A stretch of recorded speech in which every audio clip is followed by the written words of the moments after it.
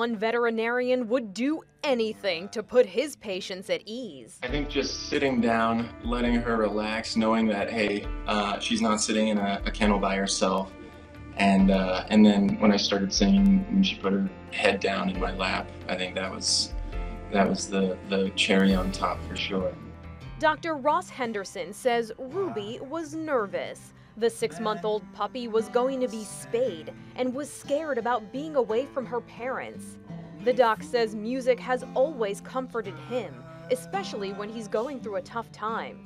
He thought playing Can't Help Falling in Love for Ruby might help her relax. Falling in love with you. In the past, he's sung to animals, but usually when they were under anesthesia. The cool thing about an animal audience is you can really play anything, like anything gentle. So I mean, I'll practice and play whatever. Seeing how well it worked, Dr. Ross says there will be a lot more private concerts at his clinic. For InsideEdition.com, I'm Mara Montalbano.